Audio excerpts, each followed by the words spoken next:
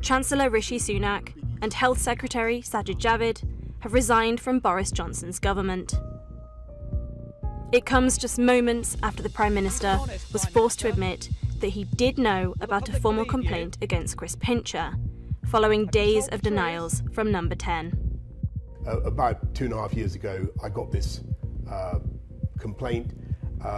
It was something that was only raised with me very cursorily, but I wish that we had, I in particular, had acted on it, and that he had not continued in government, because he then went on, I'm afraid, to behave, as far as we can see, according to the allegations that we have, very, very badly. Good evening. I'm just going to go and spend some time with my family. Thank you for coming. Javid was first to resign, saying voters no longer believe the government is popular or competent. In a scathing letter, he added, "It is clear the situation will not change under your leadership, and therefore you have lost my confidence too." Minutes later, Sunak followed suit. He said the government should be conducted properly, competently and seriously, and that these standards are worth fighting for. He also explained that he and the Prime Minister have fundamental differences when it comes to the economy. Last week, Pincher resigned and was subsequently suspended as a Conservative MP after allegedly groping two men at a London private members club. These weren't the first claims made against him, although this didn't stop Boris Johnson from bringing him back into government.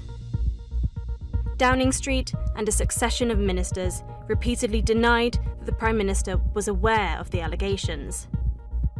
But their story started to crumble when former top civil servant Simon MacDonald wrote to the Parliamentary Standards Commissioner and insisted Johnson was briefed about the investigation in person. The problem with Boris Johnson is he lacks any integrity, hence why he took it out of the report into the ministerial code. He doesn't believe in honesty, he doesn't believe in integrity, he doesn't believe in the Nolan principles that prop up public office.